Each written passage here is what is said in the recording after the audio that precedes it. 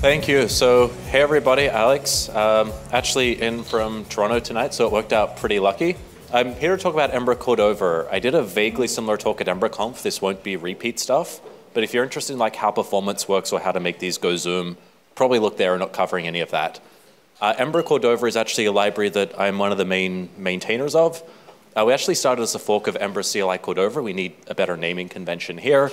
Ember-CLI-Cordova at this point is basically deprecated. The last commit to that was me right before EmberConf saying, don't use this library, nobody updates it.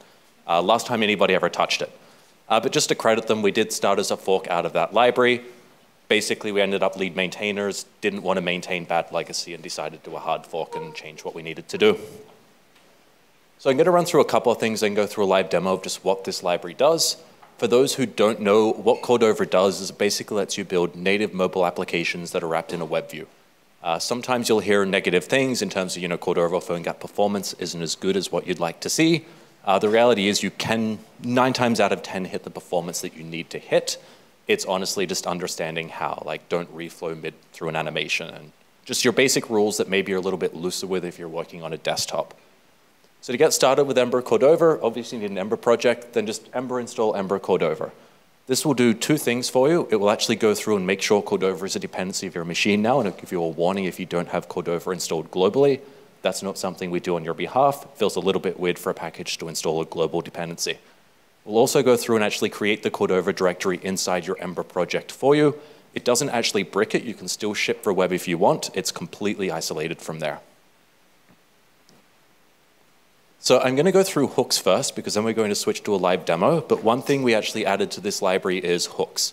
So imagine that within Cordova, you're going through and building an iOS app, building an Android app, or you're running this thing called prepare. And imagine prepare is the Cordova equivalent of npm install, where we're going through and reinstalling any plugins that we're using specific to a phone or any platforms that we're using. If you don't like that syntax, the reality is nobody does. Cordova predates npm, still doesn't use package.json, still uses XML files. That's why sometimes our conventions are a little bit funny. We have hooks there so that if you're about to do a build, you need to warn somebody, make sure you submit your App Store keys properly, or you're doing an Android-specific build and you want to maybe change your platform a little bit. That's what you'd use a hook for. One thing actually added in the library last week as well, Splash is coming, but we now also handle all of your icon and splash generation for you for the phone devices. So if you've never built a Cordova app before, one of the worst things in the world is you need about 20 different icon sizes, depending on what platforms you're shipping for. Same with Splash. And if you get one of them wrong, quite often you'll just be treated with a white or gray screen of death, and the app looks like garbage.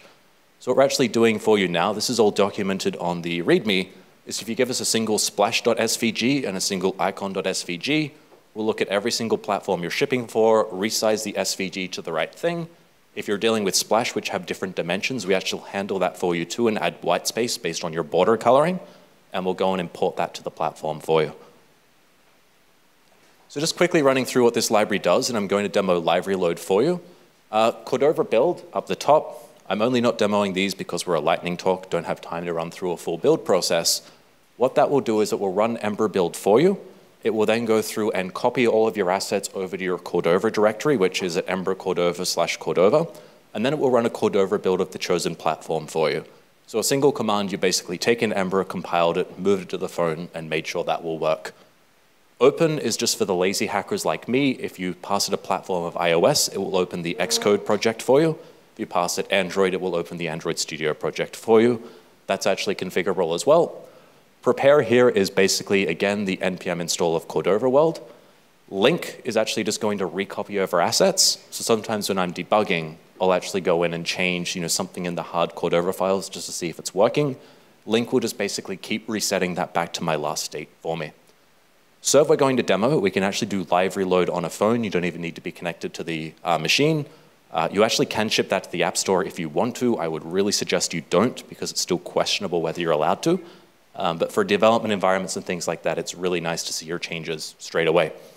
And this last command down here is basically just a proxy. Sometimes it's 2 a.m. and I don't feel like typing in cd Cordova to run a native Cordova command. If you're willing to wait for the extra 5 seconds it takes to pipe a command through Ember, which probably not, you can do that. Last thing here before we do a demo, so we actually have a Cordova service as well. So for those who aren't familiar, the Cordova container will emit events of what a user's doing on the phone. Like, hey, my network just got spotty. Hey, my battery just hit 10%. User just hit the volume button, whatever we're looking for.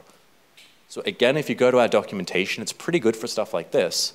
We actually have all of these events bound to Ember services for you. So you can just, in any route, in any component, say, if the user goes offline, I want you to react differently. Or if the user goes home and closes the app, I need you to do a graceful teardown. We give you the ability to do all of those things as well. Oops, let's go back here. So to show you LiveReload here, I'm actually just going to do a build to a simulator on iPad Air.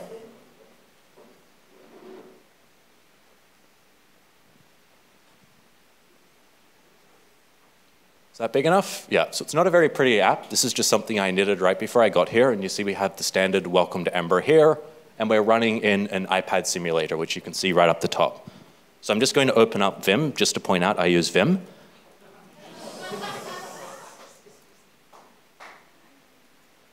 And we'll do welcome to Ember Night, and we're going to save that, which is actually harder than you think one-handed. We'll go back, and that's already reloaded. So as you're actually editing your Ember application, this will work as long as you're connected to the same network that your Mac is connected to. It will actually go through and keep reloading the app. Chris or Runspy had spent a lot of time last week fixing that onboarding experience, so you don't even need to tell it what network you're on anymore. That should be landing in the next day or two. It is going through QA. The only caveat here is that if you're doing native work, say you're changing your contacts plugin native to the device, that doesn't hot reload yet. I actually have some theories on how we can pull that off, because you can hot reload native code as well. Just something we've not had time to pursue yet. So in short, because this is only a lightning talk, everybody saw it anyway, use Ember-Cordova. It's pretty cool.